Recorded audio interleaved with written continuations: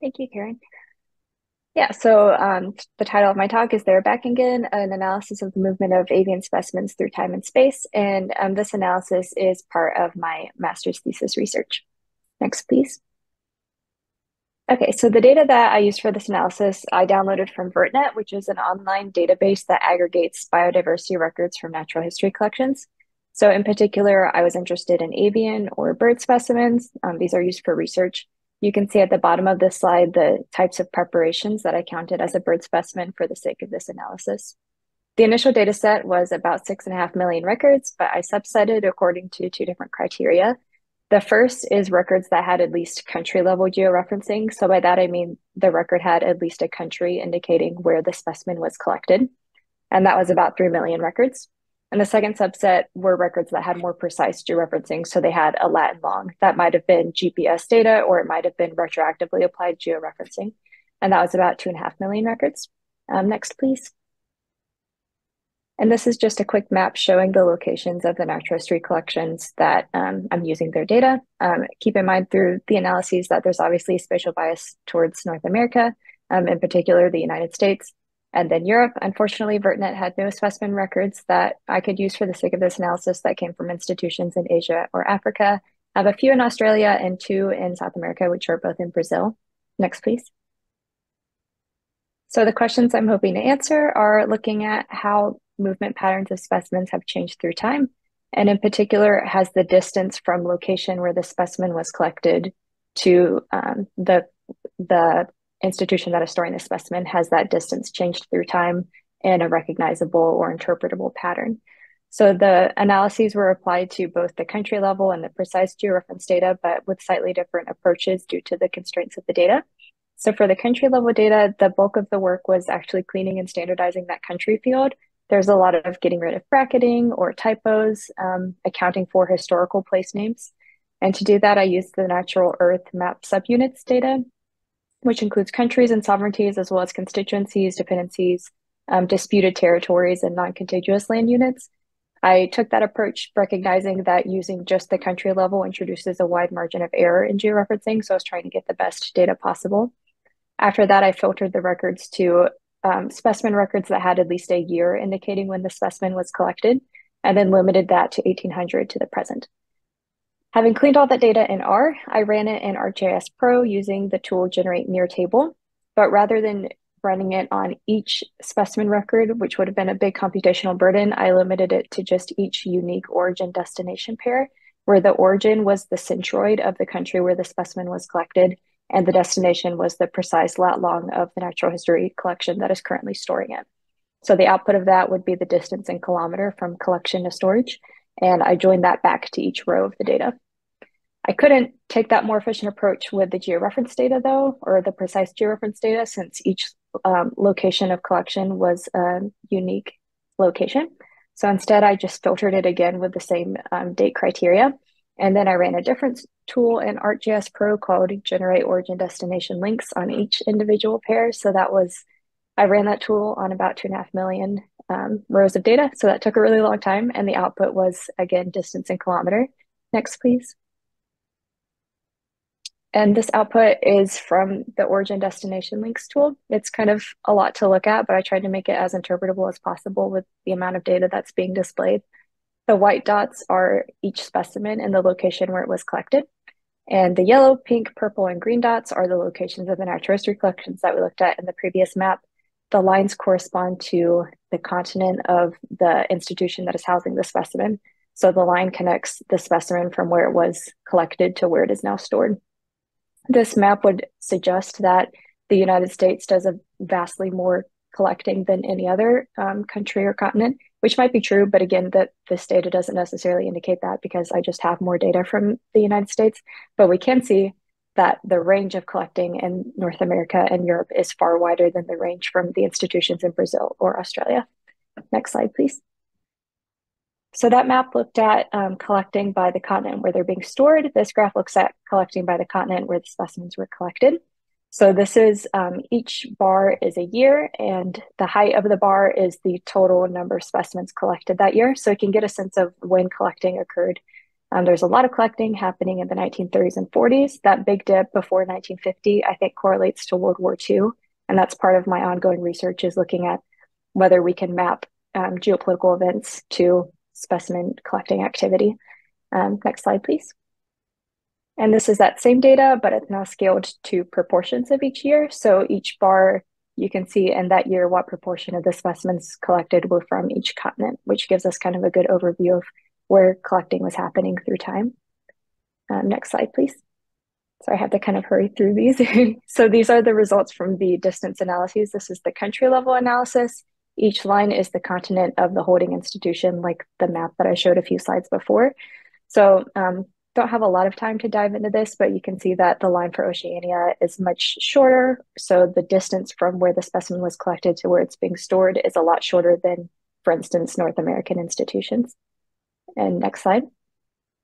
This is the same analysis, but for the precise georeferencing data. So the main point of these two graphs is that there's a big difference in the results from the country centroid data versus the georeferencing data. So that did introduce a wide margin of error, like I said.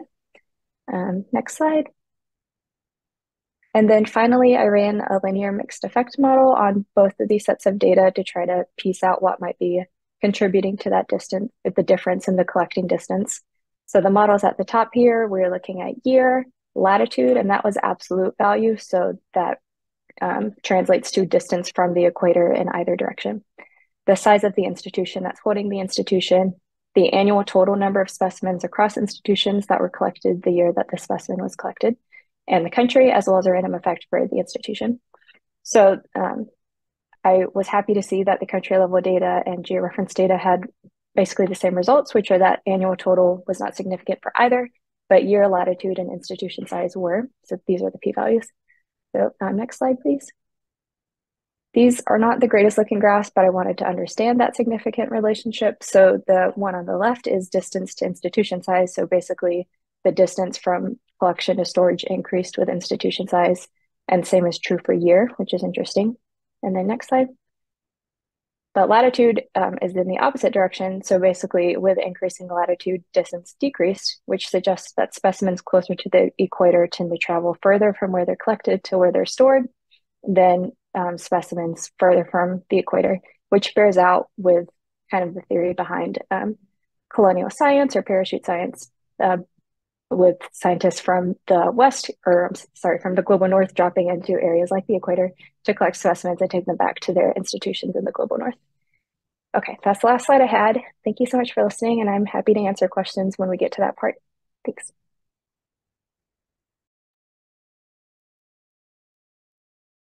All right, thank you very much, Summer. Yes, if anybody has questions, toss them in the Q&A and we'll take a look at them in a little bit.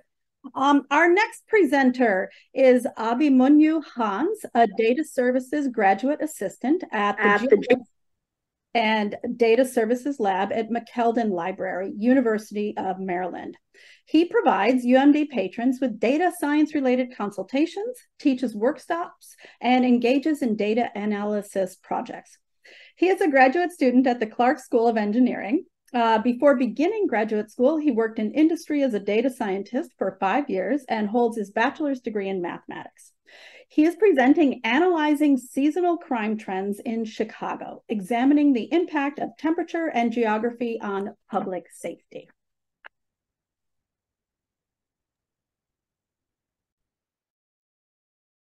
Yeah, I'm Avian Hans. As thanks Karen for introducing me.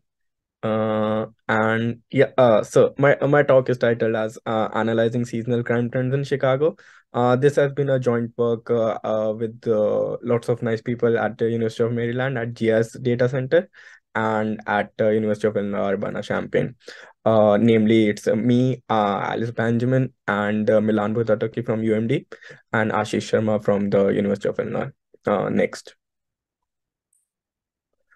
Yeah. So the overall scientific goal of this project that we are still on our way to take our next iteration is to analyze and identify seasonal patterns of crimes, and as well as understand is there any crime is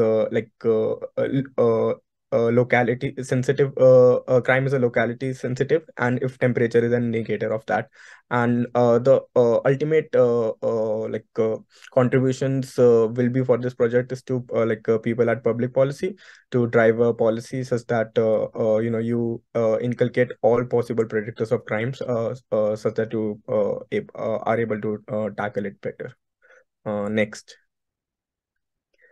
Yeah, in this to understand the effects if crime and temperature go hand in hand, we take city of Chicago as a prime city for several reasons. It's a metropolitan city which is known for its high crime and diverse, unfortunately diverse categories of crime, and because of this overall high crime rate, and especially it is ranked as a high number of violent crimes in when compared to the average of US cities. It is ranked as 8th. We take this city as our first sample really for our analysis. We take 20 years worth of data from 2000 till 2020 to ascertain like if whatever we are trying to the relationship between temperature and crime does really exist, and how far does it really gets us in predicting crimes. Next. So on this slide, we have the total number of crimes that is happening from 2020 till these are monthly crimes till 2020, from 2000 till 2020, and we look at 3 types of categories of crime, namely the property crime, violent crimes, and non-indexed. These categories of crime are derived from the logic that FBI uses. So most of the violent crimes go into violent category, property crime go into property crime category. All the remaining types of crime are called non-indexed by that same definition, and we follow the same definitions for our analysis. So most of the crimes do fall into the non-indexed. As we can see, it is the largest number of it's a crime that is most frequent among the 3 categories. So can we click on next? Yeah.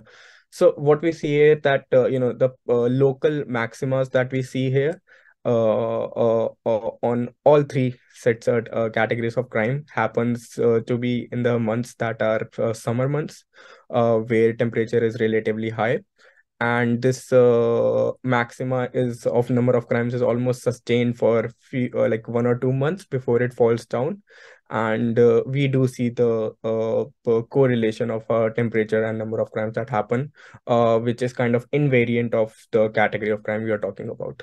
Next.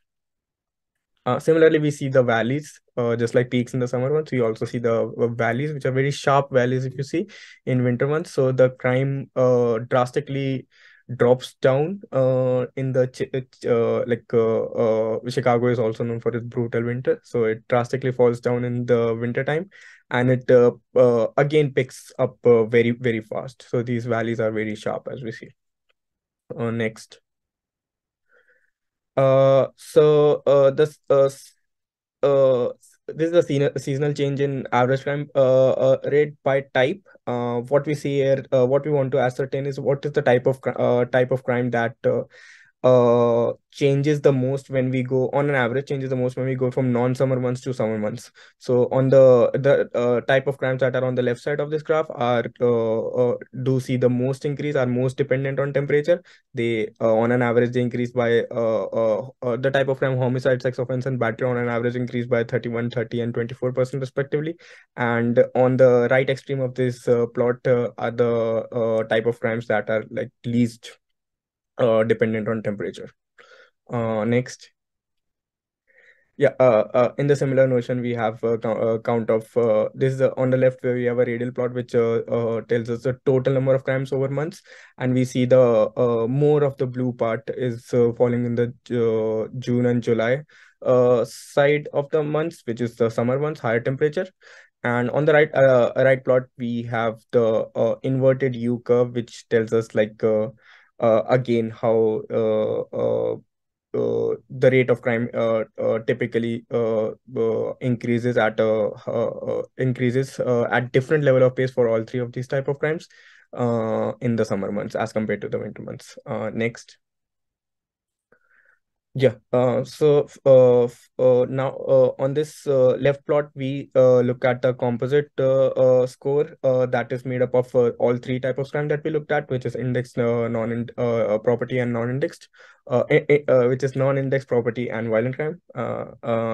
And this is a heat map. So we can see that the downturn area is very high on this heat map, and it's a kind of our location of interest where we want to see how this census tract are how the number of crimes is going through this census tract over the our data, which is 20 years. On the right side, we have a season-wide radial chart, which encapsulates crime rate per census tract. What we see as we look at the 4 seasons, and we see which is the height. The bars that we see here are individual census tracts, and its height represent the number of crimes that happened at that census tract in that particular season. So we see lower height bars in the fall seasons. But these number of crimes in these specific census tracts do spike up in the summer season as we go from fall to summer. And there are some census tracts that we see have very large height, and that is typically to show that not all census tracts are totally dependent on temperature, and they do sustain a very high level of crime irrespective of which season they fall in. Next. Yeah, so finally we did emerging hotspot analysis to understand how the type of crime changes when we go from one area to another area. And on the left, we see that the downtown area is a very emerging hotspot for property crimes, whilst it's kind of oscillating hotspot. So there could be a notion of temperature there, as we saw in the first plot, that how crime spikes up during the summer months. And but for the violent crime, we see that the west and the south part are more of emerging hotspots. Again, they are also surrounded by the oscillating hotspots, which we aim to analyze with the perspective of temperature, daily temperature. Next, please. Yeah, finally, we have lots of work to understand that how this temperature and crime correlates with each other, and we in our future we want to understand that if we can predict a specific type of crime at a specific rate in certain areas more than others, and we can aid public policy to make a policy around that. Next. Yeah, that's my talk. I can take the question and answer in chat. Thank you so much for your time. All right, thank you. That was great. All right, we're going to move on to our next presenter, who is Yuri Kim, a lecturer in the Department of Geography at Indiana University, Bloomington. They have a PhD in geography from the University of North Carolina at Chapel Hill. Their teaching and research interests include geographic information systems, remote sensing, and the applications to the physical and human environment. Yuri will be presenting Mapping Heat Vulnerability in Indiana. So take it away. Okay, thank you so much for introduction. And it is really nice to meet you, everybody, through Zoom. So I want to start with give my sincere credit to all students in my classroom. So this is part of the advanced GIS class in this semester. And this class is mixed with the senior level undergraduate students and graduate students. So not just mixed with grad, undergrad, but everybody's major and background knowledge is so diverse. So students from not only geography, so geology, anthropology, history, informatics, and public policy. So it's a kind of true diversity and collaborative works, everybody. So we are here to use GIS to analyze the mapping heat vulnerability in Indiana. Next, please. So why heat? So as we might know, so recent decades, the heat wave. So we heard a lot problem with heat wave because of global warming. But so this heat wave related issue is health and economic loss. So we need some immediate action to alleviate the problem with heat. So the interest started with that. So we chose first the top 11 high populated counties in Indiana. So of course, our ambitious goal is that how about mapping all across Indiana? But yes, the time and energy limitation. Just focus on first high populated counties. And one more emphasis is environmental and social equity. So for that, next slide. So we start with brainstorming. So what I mean by brainstorming is first, right, it is really quite emergent issue. So what kind of data we have to collect? So we started with the literature review out there and real life example. So for that, after that, our discussion just give us physical environmental factor. Of course, surface temperature matters, and canopy cover, because that's the one gives the direct shade to the surface. Then what about imperviousness? So imperviousness is just observe heat, and the heat stays for really long if the heat wave covers the surface. So 3 environmental factors that we came up with. And the other one is, as we focus, is equity. So demographic and socio-economic factors that we think of is race, ethnicity, age, probably seniors, so age above 65, income, housing, and education. So focus is, yeah, let's include minority groups for this heat vulnerability index. So collect data. So for that brainstorming part, so my job is, of course, organizing. And this is why I just want to give my students the full credit. So it's your job is collecting data from everywhere, out data sources. So mostly from census data and others. So it requires a lot of time and effort to collect that, but we made it. So everybody just collect data, and my job is provide a recipe or the lab instruction guide. So collect data, and the other part that we spend a lot of time together is standardized data, because the demography or other physical factors have their own data range and unit.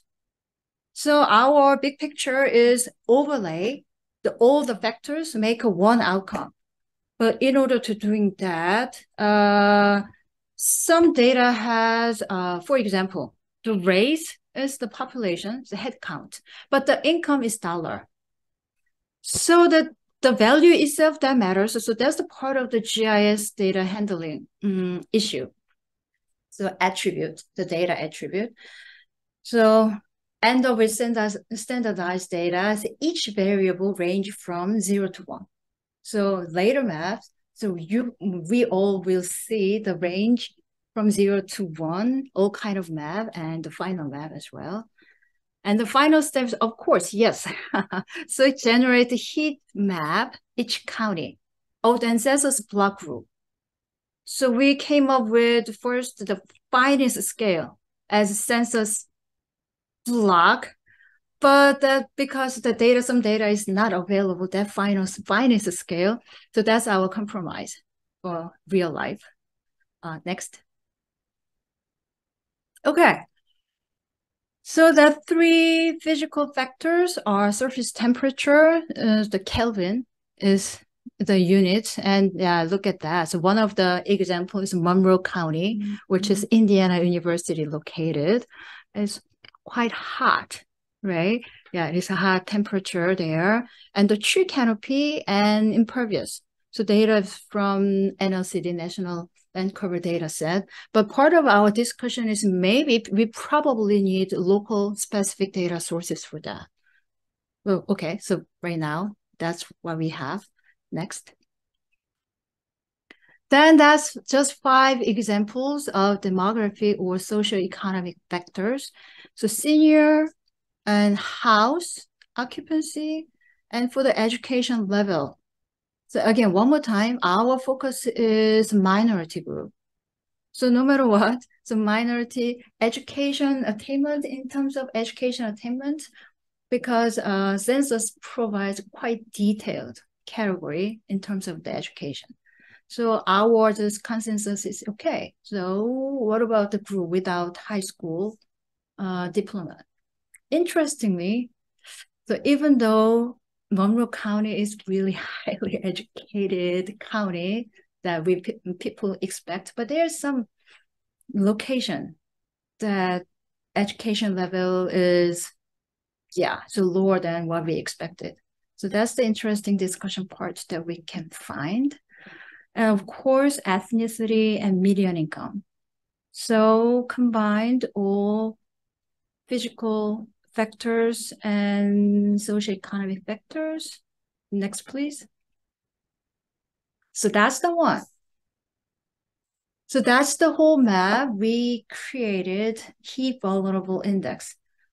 So zooming in some locations, so counties adjacent each other.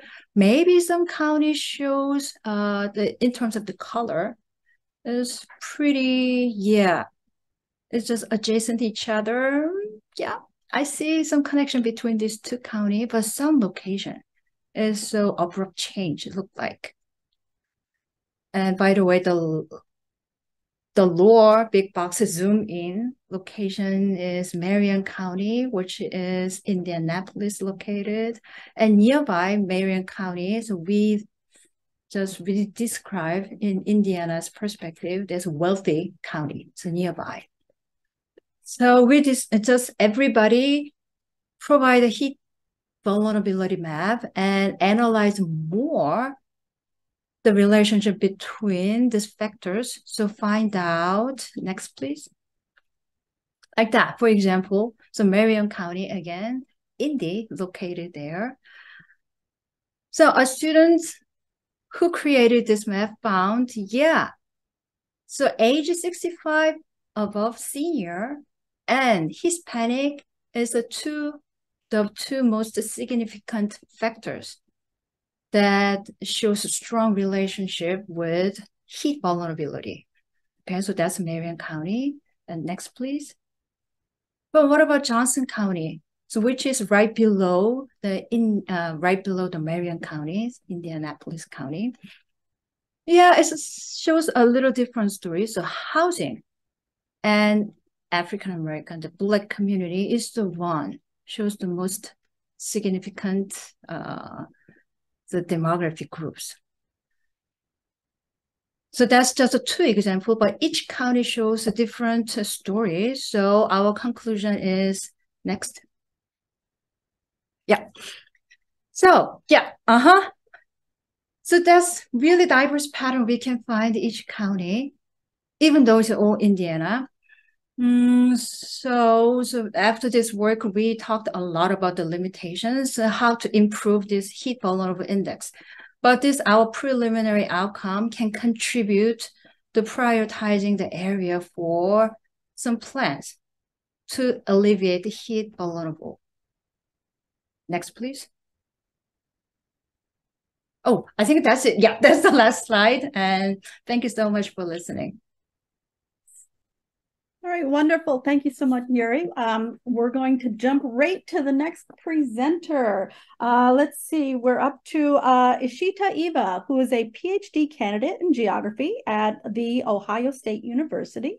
She's working on as a research associate with Dr. Stephen Quiring on a USDA project and has completed an MS at Auburn University, Alabama. Her research interests are in climate data analytics, GIS, remote sensing, and machine learning. Eshita is presenting identifying the optimal approach for developing a 1 kilometer downscaled soil moisture product for CONUS. Take it away. Thank you for the introduction. Hello, I am Eva, and thank you for giving me this opportunity. So I am going to present, this is actually my doctoral dissertation. So I am going to present the overall what I am doing for my PhD. So identifying the optimal approach for developing a 1 kilometer downscale soil moisture product for CONUS. Next, please. Next slide. Yeah. So before diving into the method and all the conclusion, I want to discuss about why soil moisture. Like what is the motivation? So soil moisture is a significant variable in the climate system because it regulates the land and atmosphere, water energy balances through soil evaporation and plant transpiration. Soil moisture is important for examining, monitoring, and stream flow, hydrological parameters, and it is also important for flash flooding, drought forecasting, and weather climate forecast. Although soil moisture is a small constituent in terms of the total available fresh water, which is 0.0015%, and total water in the global water cycle, which is 0.05%. It is considered one of the crucial parameters in the global climate system because it plays a significant role. Soil moisture controls several different processes in global hydrological cycles, such as runoff, infiltration, base flow, groundwater flow, percolation, and also soil moisture also substantially influences the cycle of global carbon by controlling the soil carbon through the respiration process. In terms of agricultural production, soil moisture has an influence on crop yield, irrigation planning, disease outbreaks, pest control, and determining optimal management practices. It allows for irrigation to be applied before the crop is stressed. Soil moisture helps to balance the soil temperature and heat capacity, which also helps to increase crop production. When the soil is dry, photosynthesis decreases and this reduces plant growth. Soil moisture helps to accumulate carbon in the soil. Phenology depends on the water content in the soil. So due to insufficiency of water in the soil, ecosystem dysfunction is elevated in the forest. So based on this discussion, we can say the soil moisture is very important for different sectors. Next slide, please. While soil moisture is important for many purposes, national soil moisture products are not available with high resolution. Different products have different spatial resolutions, such as satellite soil moisture products are limited to 9 kilometer spatial resolution, model-derived products limited to 12.5 kilometer. Therefore, often it is not sufficient for field-scale application in the agricultural sector. Moreover, these products are not really fast and easily accessible to anyone. Therefore, my project will address the critical need to enhance the accuracy and utility of national soil moisture products by integrating the available data sources such as in situ, satellite, and model-derived products and downscale them to the finer scale, such as 2 kilometer, 1 kilometer, 700 meter, and 400 meter. So the purpose of this research is to incorporate new sources of soil moisture data and to harness, improve downscaling technique to generate more robust and accurate field-scale soil moisture estimates. Next slide, please. So previous studies have shown that if we combine the multiple data sources, then our accuracy will be great. And this combination of multiple data sources is really essential. And there were some missing opportunities to develop models to assimilate multiple data sources. Most of the researchers that I have found that they have either used model-derived data or satellite-derived data. But here in my project, I will assimilate these 3 sources: in situ, model, and satellite. And also the accuracy of the input data set is also essential, which was also missing in the previous studies. Next slide, please. So here is some of the gaps and the research questions that I will try to address. So the gaps are the national soil moisture products not available with high resolution that I have already mentioned. Also, there is there is also consideration of limited ancillary variables, like the previous studies was limited to 5 or 6 ancillary variables, but in my research, I will incorporate at least minimum 14 variables that I will talk about later. And these products are not fast and easily accessible and not sufficient for PLS application, definitely. And my research question will be, which variables are the most important in terms of downscaling soil moisture? What will be the best approach for downscaling the soil moisture? I'll try to compare different approaches later on. And as I'm trying to downscale to multiple resolution, I will try to find out which one is the best spatial resolution in terms of the accuracy, like R square or RMSE. Next slide, please. And my 3 objectives is that first one is determine which variables have the influence. It is these 3 objectives based on these 3 research questions. And the second objectives will be identify the appropriate machine learning, deep learning methods. And the third one will be which one is the best spatial resolution, 2 kilometer or 1 kilometer or 400 meter is the best resolution will be.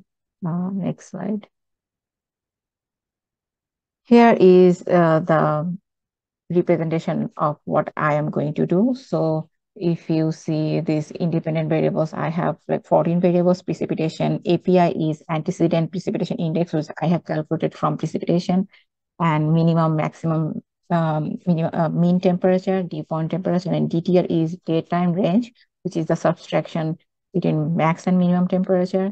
And then land use NDVI is a normalized difference precipitation index. LAI is a leaf area index, elevation, slope aspect. Slope aspect is calculated from elevation, and G-circle is basically the soil texture data.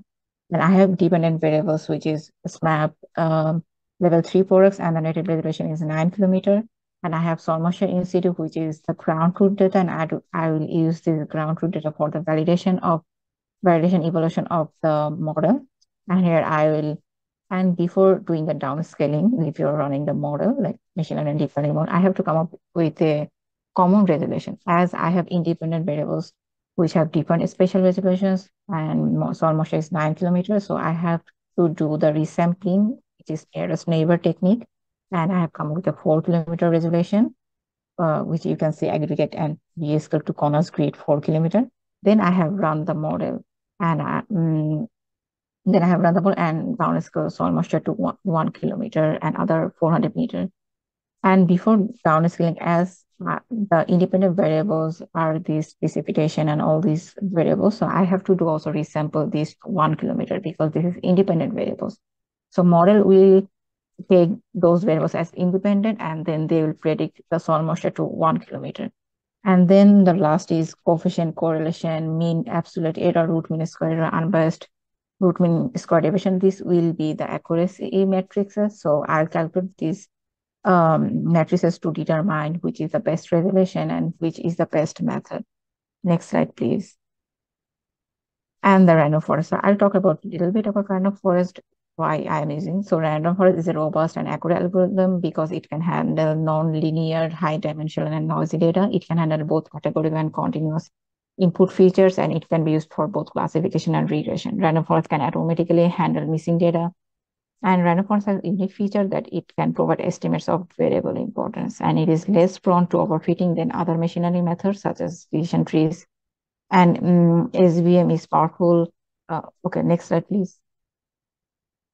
And SVM is a powerful algorithm that can handle non-linear and also high-dimensional data. It can be used for classification and regression both, and it is less prone again to other things, and it is represented as two layer of networks, and it is powerful to approximate because to any training data and generalize later on given data set. An artificial neural network is also powerful, and it is actually the relationship between input and output. So it is crucial to determine optimal number of nodes and layers to hide in a model in order to maintain its complexity. And a weight is assigned to neuron, and the weight is of each neuron decides the function of the weights. And each node of a layer has an activation function, and this function determines the output of the neuron. So so there is a backpropagation algorithm which is widely used to train the neural network, and it is the complexity of the relationship basically depends on the input and output, and the output determines the number of hidden layer and the neurons in the hidden layer. Next slide, please. So convolution is actually convolution, activation, and pooling. These three parts are making up the basic structure of CNN, and is a fully connected neural network. So next slide, please. Okay, so this is the in situ data. And next slide. This map 3 level 3 data that I'm going to use. Next slide. So these are all the ancillary variables that I'm going to use. Next slide. Yeah. Next slide, please. And these are the final products that these are just visual representations. So next slide. Yeah, so I'm just going to, so the next step will be the testing the ancillary variables to rank the importance and considering different machine learning approaches and different resolutions and make that data sets available through a website. So I think this is the last slide, right? Yeah, thank you. I'm sorry. No problem. Thank you so much, Eshita. Yes, and just as a reminder, if anybody has questions, please put them in the Q&A. And even if we don't have a chance to answer them live, we'll definitely make sure that our presenters see those. So we are going to move on to our next presenters. We have a little bit of time buffer built in at the end of this session, so we may go over just a little bit, but just to let everybody know, keep hanging out. Okay, so let me introduce them. Our next presentation has two presenters. We have Stephen Appel, who is the Geospatial Information Librarian at the American Geographical Society Library at the University of Wisconsin-Milwaukee Libraries. And we have Ian Spangler, who is the Assistant Curator of Digital and Participatory Geography at the Leventhal Map and Education Center at Boston Public Library. And he is a PhD candidate in geography at the University of Kentucky. So they're going to be presenting Making Open Source Georeferencing Technology Collections Ready with the AllMap platform. All right, take it away. All right, thanks, Karen. Folks, our talk is about how to make digitized map collections more accessible, available, and exciting for map holding institutions as well as the people that they serve. We're excited to talk about AllMaps today, which is an open source ecosystem for creating, curating, and sharing georeferenced maps. AllMaps makes it really easy to interact with maps from all over the world, hence our slightly different title, All the Maps, All the Time.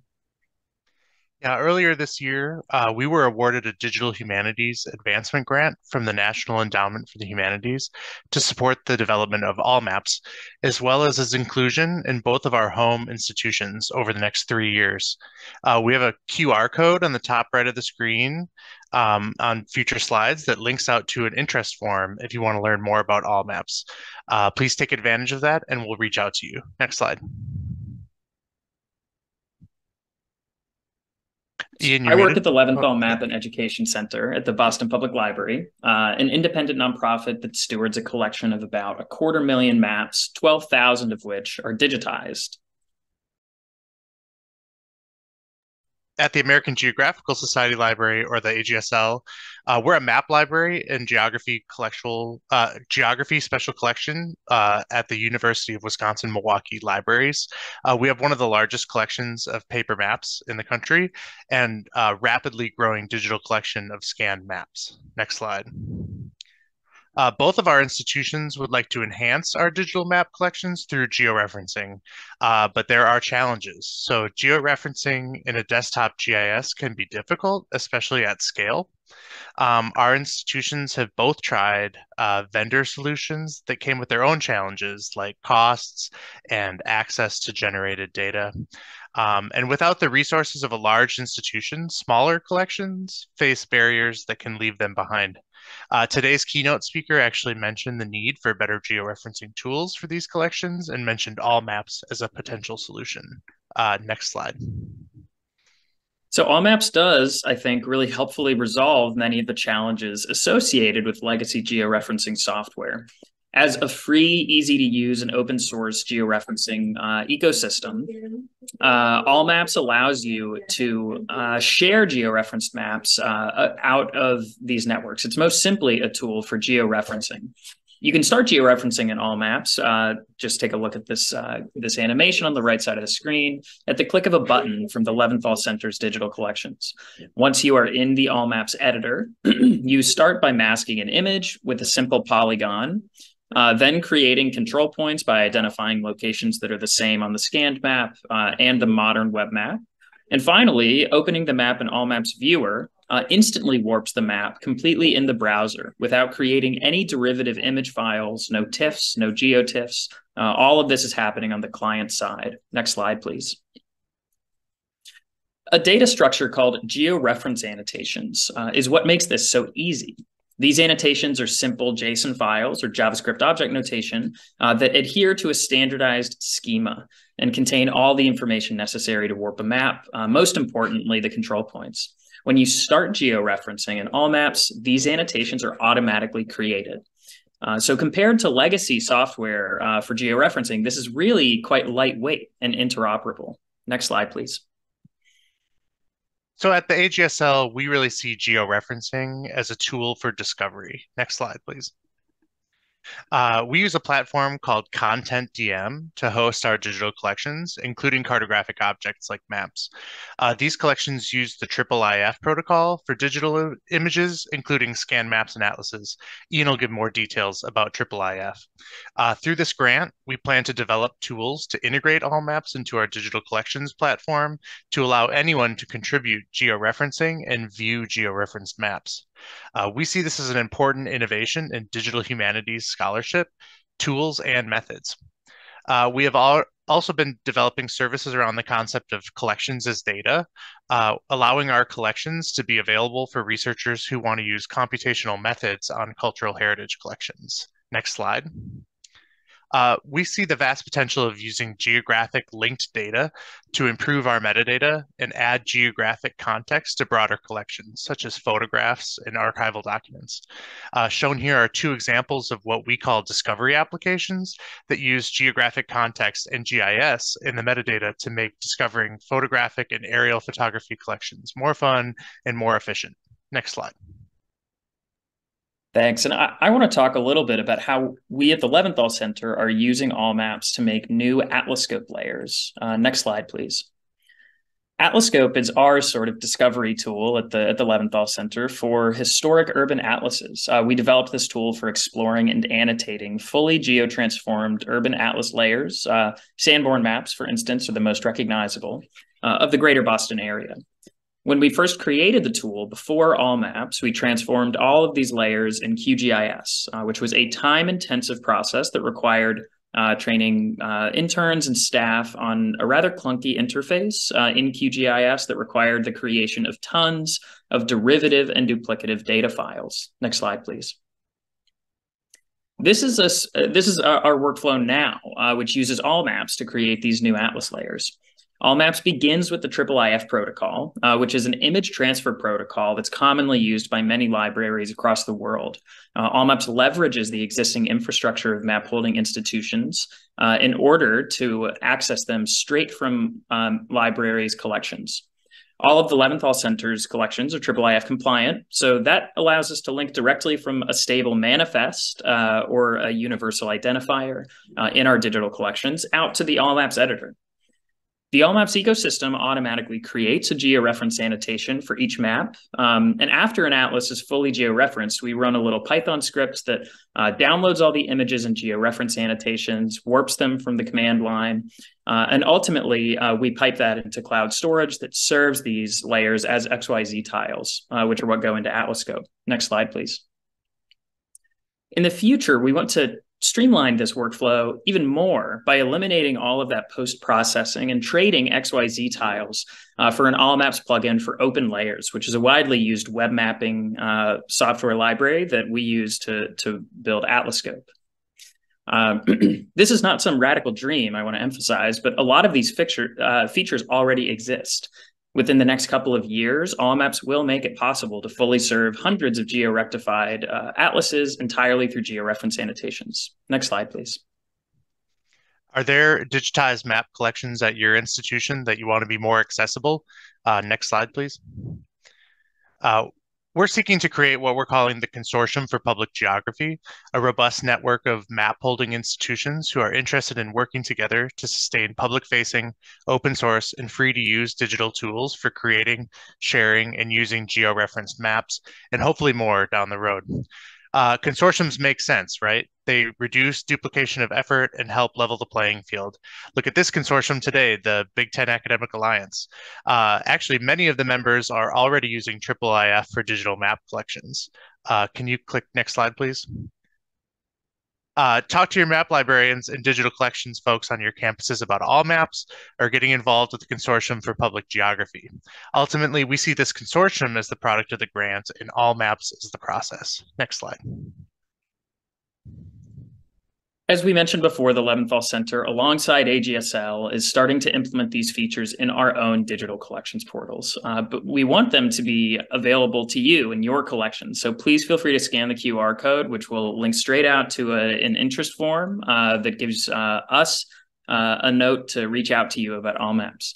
I want to thank you all for listening, and we look forward to talking to you more about what all maps and this georeferencing tool can do for you and your students and your research. Next slide, please. We'll briefly, as we wrap up, just want to acknowledge everyone else on our team, the development team, both of our institutions' team members, and the institutional support we've gotten from the National Endowment for the Humanities, as well as the IIIF Consortium. Thank you, everyone. Great. Thanks, everyone. Great. I want to thank all of our Lightning Talk presenters for those fabulous and varied presentations. I'll just comment on the last one that it's kind of nice that to see we've got a little bit of a theme emerging today with our keynote speech and with this and with one of our presentations later about different ways that we're able to bring scanned historical maps into easier ways that researchers can use them these days with more GIS and machine learning techniques. So yeah, if anybody has questions, put them in the Q&A. And again, if you don't get them in right away, we'll definitely forward them over to the presenters later on.